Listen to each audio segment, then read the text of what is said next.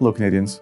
Throughout history, social change happens when people show up, when politicians see that there's a big constituency, a big voting bloc that will show up for the issues that they're demanding.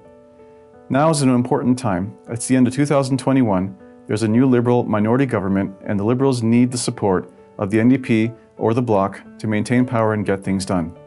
There are a number of policy priorities on all these parties' agendas. The Liberals have already campaigned on what they're going to do. Basic income is not in their mandate. However, the NDP have made a commitment to a guaranteed livable income. So now's the time that we can tell the NDP to make this a priority in the negotiations with the Liberals to help them maintain power. The NDP also have a lot of different priorities, pharmacare, a number of different things. So now's the time that they should hear from us that we want basic income to be at the top of the list, to be included in the negotiations, ideally as a condition for support of the government.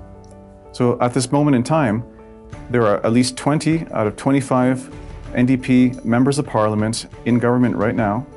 That's 80% of the NDP caucus who have made public statements in support of basic income, or have 7 of them of which have signed the pledge to work towards a basic income if they're elected, a pledge that frankly your work helped deliver, as we had thousands of Canadians across the country in the last election cycle email their MPs with the tools that we created to ask their MPs, the candidates, to take the pledge. Tell Jagmeet Singh, push this to be an issue for the NDP. They need to hear from us that they know basic income is as important or even more important than other issues.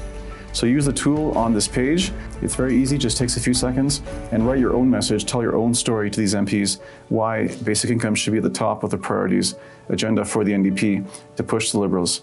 Thank you very much. Let's get things done. Tell these MPs it is now their time to shine.